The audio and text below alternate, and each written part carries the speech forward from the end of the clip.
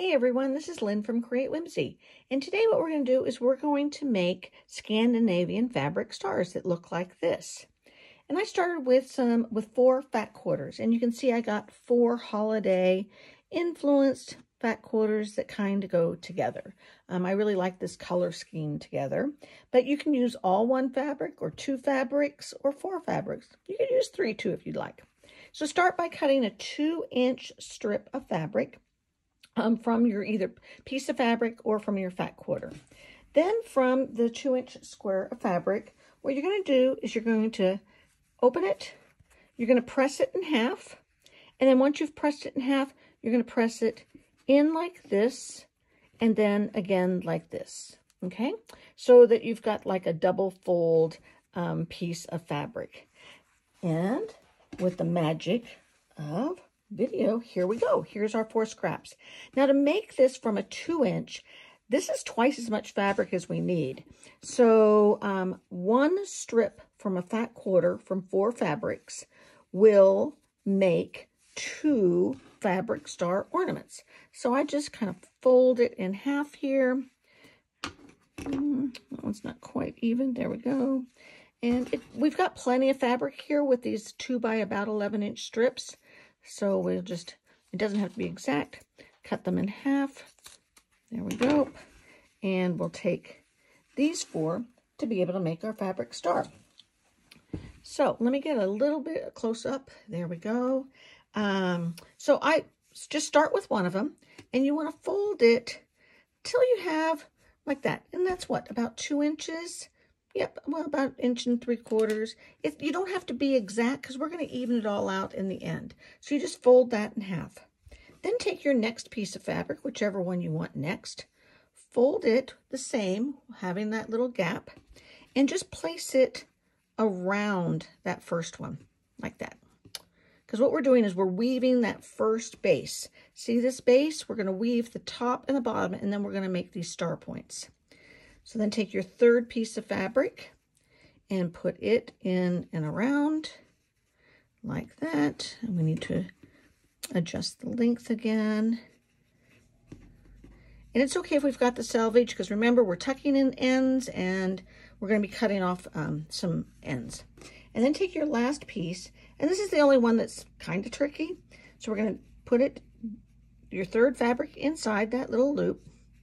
Then you're going to take both ends and put inside this original loop from your first piece of fabric. Okay, seriously, this is the hardest part of the entire star. It's a super easy project. And then just kind of pull your ends together till you've got this nice little woven section. There we go.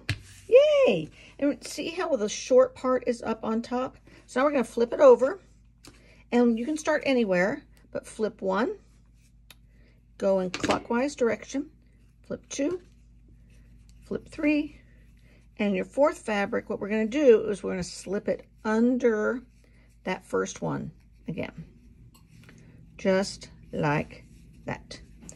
Tighten it all back up again, not too tight, but just so you've got a nice little woven thing. And you can see most of the ends are all about the same length, which is good. This little bit that we're off, no big deal. So this is the big trick also. Now let's look at the end. See how this is narrow and this is fat? We always start folding our star from a fat side.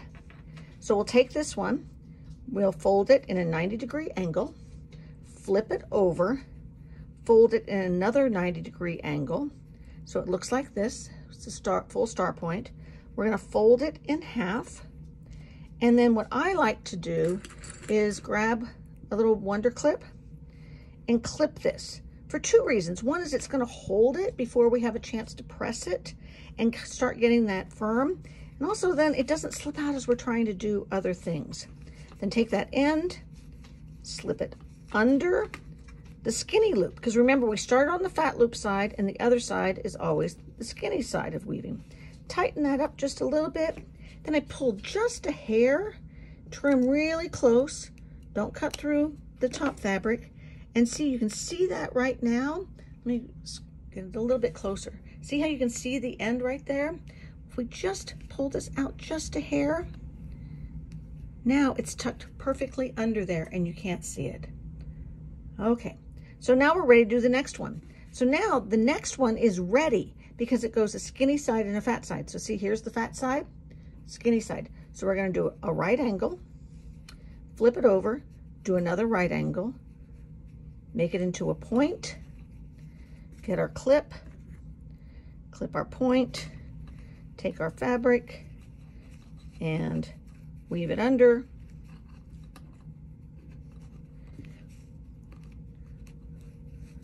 Sometimes it's a little tricky, but this is super easy, no sew project. Pull it just a hair, trim it, and you're done. Now, fat side, skinny side. So we just go around.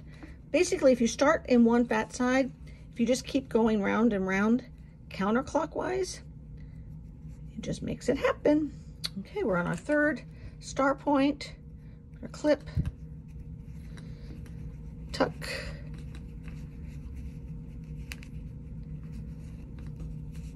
pull,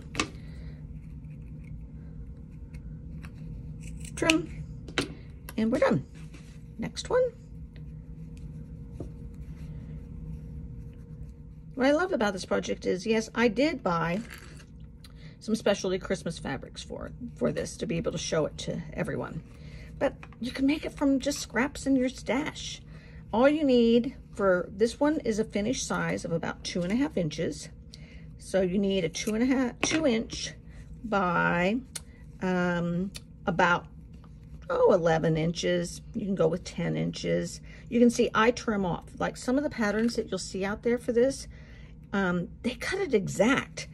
And I had tried to do that, and boy, it's kind of difficult because you don't have a long enough tail for when you're weaving this end in, and you kind of have to poke just a little bit in. And I find that this makes a much neater finish to your star, and you don't have to worry about it. So, okay, 4 are done. 5. Doop, doop, doop.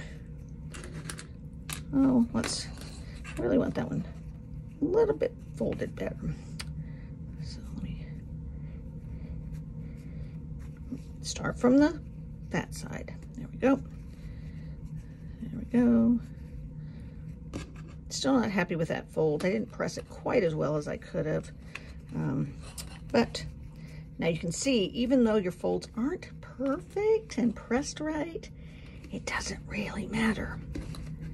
See, because it all gets hidden right under that little piece of fabric. There we go. Next one, this is number 7.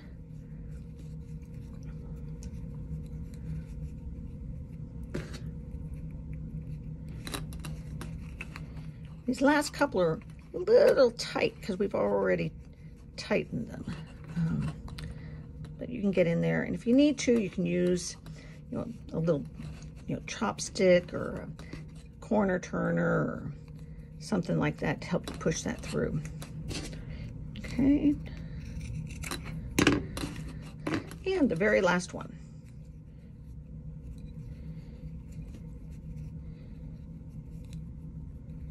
Okay, clip it, tuck it,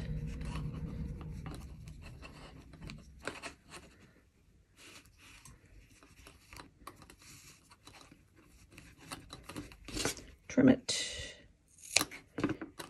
Okay, there it is, all ready. And what I like to do is press it really good on both sides with a lot of steam, and then let it cool before I take the clips off. And there is a finished ornament. So you can either, if you wanted to, you could tuck a little piece of ribbon in under one of these with a little bit of glue or a little bit of, or stitch it in. For these, I'm using a heavyweight pearl cotton. It's a size 5, and doubling it up so that it gives just a lot of heft to it. I really liked this green with this. So I just kind of go like this, poke it through the fabric right on an end. I'm using a tapestry needle for this thread because it's so thick. And it's a little tough sometimes. There we go. So we've got the ends there. Go ahead and clip this end. Even them out. There we go. And then just make a little knot. And there is my ornament, ready to be hung on the tree. Here's a little close-up of it. So have some fun and enjoy it.